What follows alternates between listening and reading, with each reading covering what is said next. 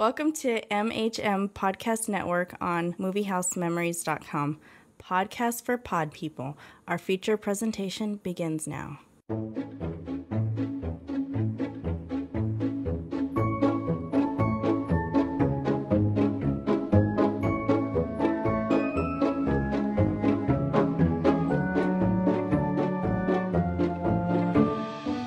Welcome back to Movie Stars here at MovieHouseMemories.com, where I serve up quickie film reviews from days gone by. I'm Chris, and for this episode, I am reviewing 1968's Blackbeard's Ghost. This film was actually one of my favorites from when I was a kid. It's an all-ages comedy based on a 1965 Ben Stahl novel. This one stars Peter Ustinov as Captain Blackbeard, Dean Jones as Steve Walker, and Suzanne Pleshette as Joanne Baker. Robert Stevenson directed the film, which Buena Vista Distribution released on February 8th, 1968, and it corresponded with the 250th anniversary of the 1978 death of the real-life Blackbeard, the pirate, Edward Thatch. Blackbeard's Ghost takes place in the town of Godolphin, Maryland, where their college has hired Steve Walker to coach their decrepit track team. Once in town, Steve learns that an evil gangster named Silky Seymour is out to swindle Blackbeard's descendants, known as the daughters of the Buccaneers, and he's going to swindle them out of their inn. A beautiful single professor named Joanne Baker tries to help these daughters, and when Steve spots her, he falls head over heels in love with her. However, Steve's life gets a little complicated when he accidentally conjures up Blackbeard's ghost, a ghost that only he can see or hear. Blackbeard's Ghost. It's the second of three Disney pairings with Dean Jones and Suzanne Pleshette, the first one being 1966's The Ugly Dachshund, and the last being The Shaggy DA in 1976. Now, Dean Jones, he does a pretty good job playing the good-natured coach with principle. He never wants his team to cheat. And even when Blackbeard does cheat, Jones's character quits for what he believes in. Jones is the perfect straight man to Peter Ustinov's Blackbeard. He exudes the forthright nature that Walt Disney likes in their actors on the big screen. His chemistry with the perky Suzanne Pleshette is always wonderful. And Suzanne Pleshette is a great straight woman in her own right. While most of you might remember her of her 6 years or so on the Bob Newhart Show, she's a joy to watch in any role she plays. As Professor Joanne Baker, she easily holds her own opposite any actor in this film, even when she's observing Jones's act with an invisible ghost. She and Jones have such great rapport, it's very clear why Disney paired the two of them in a number of films. Joby Baker, he plays Silky Seymour, your typical mustache-twirling bad guy of the day. He's even decked out all in black. Baker does his best with the part that he's given, even though this character is pretty one-dimensional. He manages to deliver a pretty good portrayal of an evil mobster while keeping the mood fairly light. You know, this is a Disney family comedy after all, so they're not going to go too dark in the 1960s. The real star of this film is Peter Ustinov as Blackbeard. He's known for many films like Spartacus and Billy Budd. Ustinov steals the show. He is to Blackbeard what I think Johnny Depp is going to be to Captain Jack Sparrow in the future. Both men embrace their characters so thoroughly that they capture the full spirit of the film, and it's to the point you can't imagine anyone else portraying their character.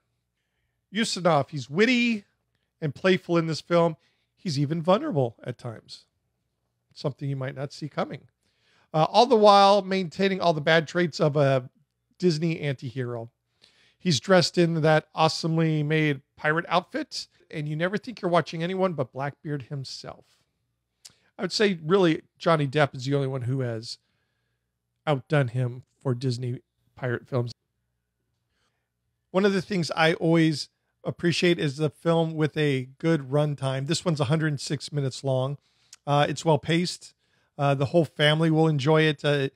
You won't be looking at your watch wondering when it's going to be done, which I have done with a few Disney films in recent memory. This one does seem a bit more adult-oriented than kid-oriented. I'm not going to say it's going as far as Shrek themed, but, there are some more adult themes for 1968. I don't really recall any children in this film, and that's due to the fact that this film takes place at a coastal college town.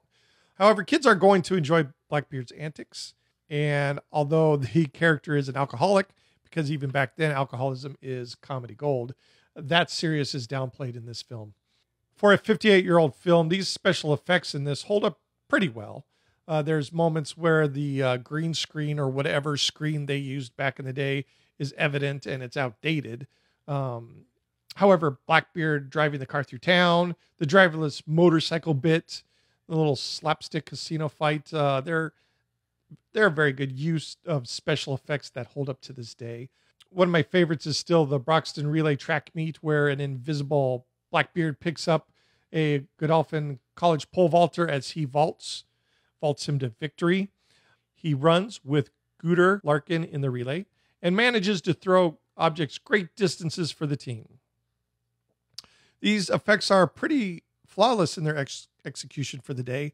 They are 1968's version of the Thanos snap. They are that damn good for 1968. The ending.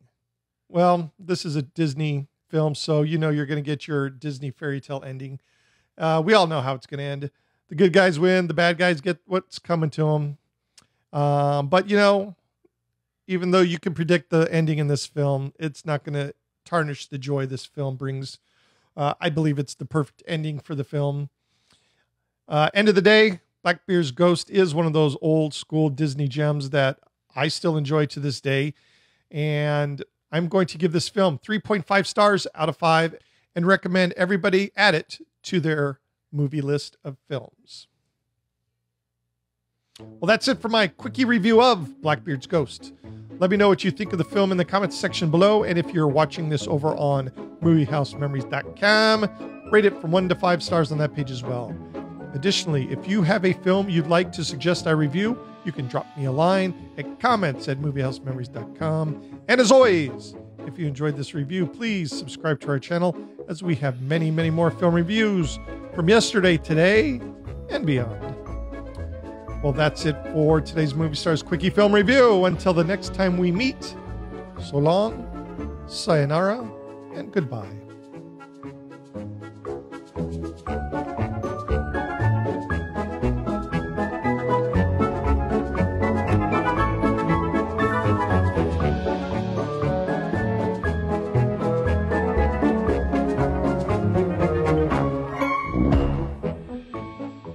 This podcast is intended for entertainment and information purposes only.